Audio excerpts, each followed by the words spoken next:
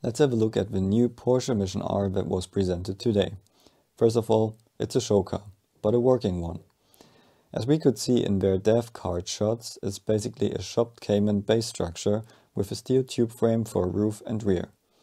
They use two upgraded Taycan electric motors at front and rear and a battery in the center. Cool is that Porsche thought the cooling topic a bit further.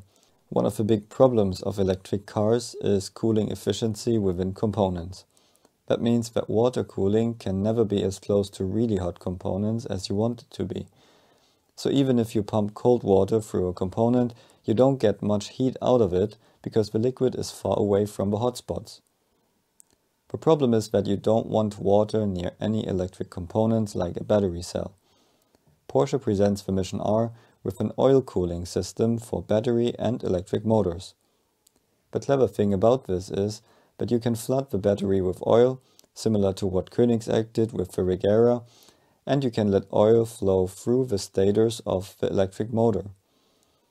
The result is that components can be kept at their optimal operating temperature much easier. They can provide maximum performance for longer, they can recharge quicker, and you can extend the lifetime of components. Also very important for customer racing. Porsche then uses one large radiator in front with a large air intake in the center and a center outlet. Because hot air will exit from here, the roof scoop for the driver cooling doesn't make too much sense there. The large side intakes at the front have active elements, but there is no function for these intakes. The front wheel arch is extremely curved for less drag and better front diffuser exit. Interesting is the side camera position. That gives a very clean A-pillar. At the back we have large side intakes in front of the rear wheels, but as far as we can see, without function. Behind the rear wheels are massive cutouts for less drag and a more dramatic look. The diffuser has a large center section, which is possible because there is no gearbox in the way. And we have a good side expansions at the side.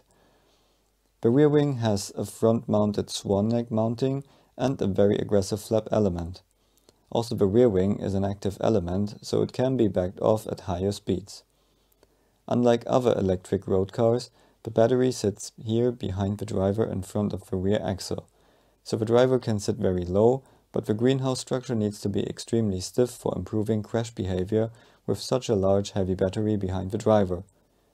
So, in summary, Porsche produced a great looking race car with lots of good ideas for the future of motorsport. How do you like the Mission R concept? Let me know in the comments below.